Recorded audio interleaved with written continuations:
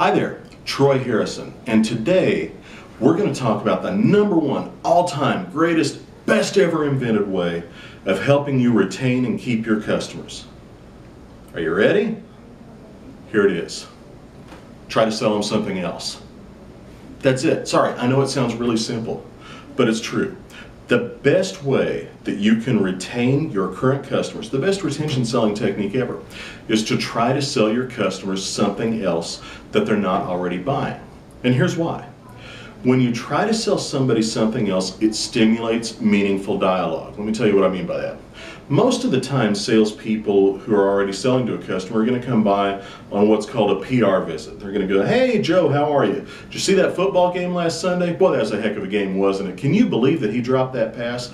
And now we're going to spend 15 minutes talking about football." The salesperson's going to leave going, "Yeah, they love me."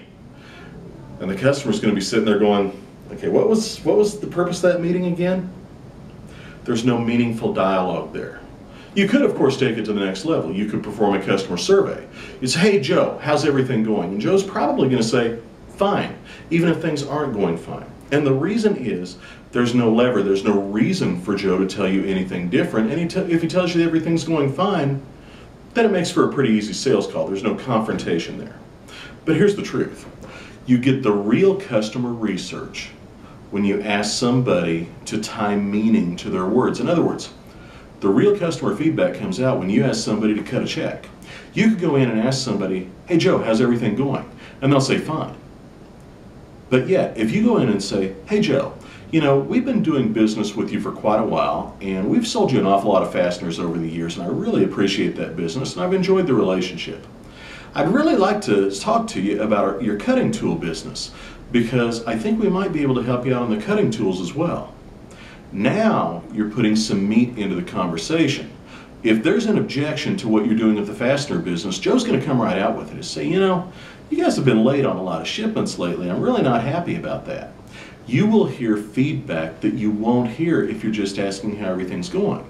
Of course, salespeople love to just do the how's everything going because they hate to hear negativity. Anything that stimulates negativity is bad in the mind of a lot of salespeople. But here's the problem. If you don't hear the negativity, it doesn't go away. Your competitors will hear the negativity. Would you rather hear it, or would you rather they hear it? So if you want to retain your customers, always try to have them in some sort of a sales process. What could that be? Well, you could sell an additional product line that you're not selling them right now. You could sell an additional service level or a higher service level. You could upsell to a higher quality of product. You could even sell a price increase. Believe it or not, that's a sales tax as well. You could get a higher price for the product that you're already selling them if you can justify it. Sell a higher quality item. Or finally, try to gain a referral or testimonial. Any one of those techniques. Ask the customer to put some skin in the game and quantify how good your relationship is going. And then if negativity does come out, stop the selling process, go back and fix the problem that the customer's got. But you will hear those problems much more clearly and in a much more timely fashion if you're trying to upsell them. And of course, if you're always trying to upsell your customers, that means you're trying to develop your customers and make them more profitable. And that's always a good thing. So if you want to retain your customers, keep them in some sort of a sales process. Always try to be qualifying them for new products, analyzing their needs to see how they change, and presenting new product recommendations as it is appropriate. You'll find that you'll hang on to your customers a lot more. You'll get a lot more sales because, hey, it's easier to sell the customer that you have than the customer you don't have. And at the end of the day and at the end of the year, your territory is going to grow a lot more than it would have otherwise. Hope that helps. I'm Troy Harrison.